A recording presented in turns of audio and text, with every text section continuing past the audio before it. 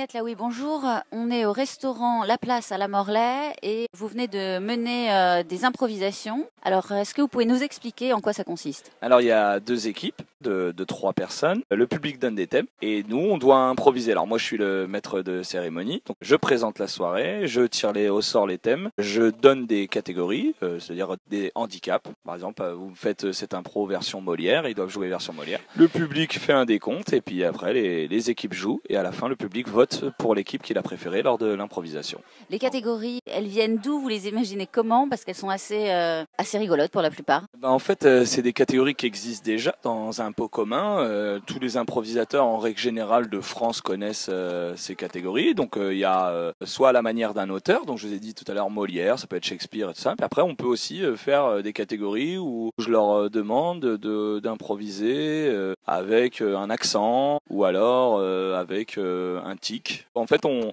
peut même en créer. Donc, si vous avez une idée, on peut créer une catégorie. On l'appellera la catégorie Ces Arts. C'est donc un championnat, des équipes s'affrontent. Vous tournez comme ça dans toute l'Oise ou vous êtes systématiquement au même endroit? On a décidé de faire notre championnat à Lamorlaye dans le restaurant La Place parce qu'en fait, il n'y a pas d'équipe à Lamorlaye. Du coup, on se retrouve tous dans un terrain neutre. Il y aura donc parmi les équipes du championnat de l'Oise, il y a Beauvais, Compiègne et Liancourt. Et on a rajouté, comme c'était pas très loin de Lamorlaye, on a rajouté une équipe du Val d'Oise de l'Usarche. Voilà, et du coup on est 4 à se rencontrer, donc à chaque fois 2 équipes qui se rencontrent et après on essaie de tourner durant tous les mois pour faire ce championnat et puis après on calcule les scores et puis on verra qui sera champion à la fin, à mon avis au mois de juin. Donc les prochaines dates?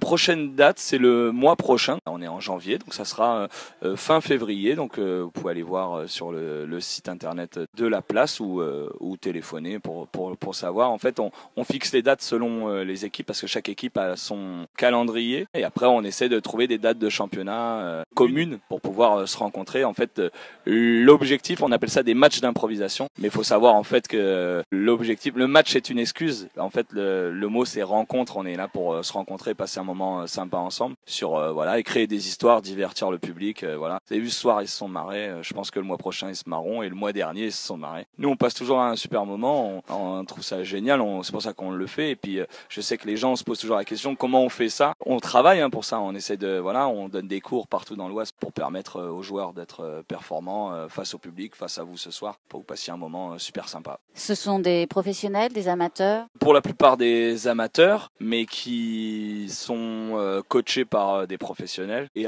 quand je dis amateur, c'est en fait un professionnel, il gagne juste sa vie avec ça, mais par contre il joue pareil. Il n'y a pas voilà, c'est une improvisation, donc c'est juste qu'il a trouvé l'équipe qui va la payer, c'est tout. Mais après il n'y a pas voilà, il y a des bons joueurs, des moins bons joueurs, mais il n'y a pas de professionnels et d'amateurs vraiment en improvisation, selon moi. Après ça existe, mais selon moi tout le monde peut être professionnel demain. Si quelqu'un décide de te payer, demain t'es professionnel. C'est juste ça la différence. Après comme c'est de l'impro, demain il peut y avoir n'importe quoi. C'est-à-dire demain je peux sécher, c'est tout d'abord un être humain donc voilà. Donc vous étiez maître de cérémonie ce soir, qu'est-ce qui vous plaît dans ce rôle? En fait ce que j'aime dans le côté maître de cérémonie, c'est le côté show. En fait moi j'adore arriver et dire ça va ce soir et tout le monde fait ouais.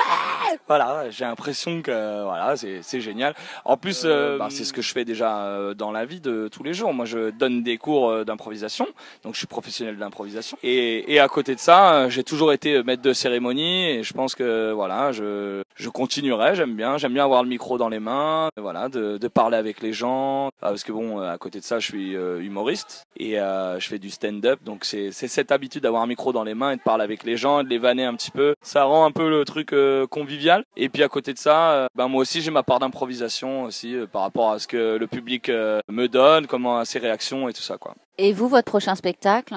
Je commence ma tournée le 6 mars à Saint-Étienne et après on tourne partout en France. J'ai du Montpellier, j'ai du Lyon, j'ai du Lille pour les plus grosses villes et après il y a des plus petites villes comme Lausanne, Lausanne en Suisse, donc c'est quand même une ville assez connue. J'ai du Gardanne près de Marseille. Est-ce qu'on va vous retrouver dans l'Oise? Non, j'ai joué à l'Hélice-Passe l'année dernière. Après, j'ai fait un petit passage à Paris. Et là, maintenant, c'est la tournée. Donc, je pense pas revenir. Il y a eu, après, en tournée, j'ai déjà fait Compiègne avec l'espace Jean Legendre, voilà, où on avait fait une très belle soirée. C'était vraiment très bien. C'était avec l'ancien spectacle. J'espère y revenir parce que c'était vraiment très chouette. Ok, merci beaucoup, Tony.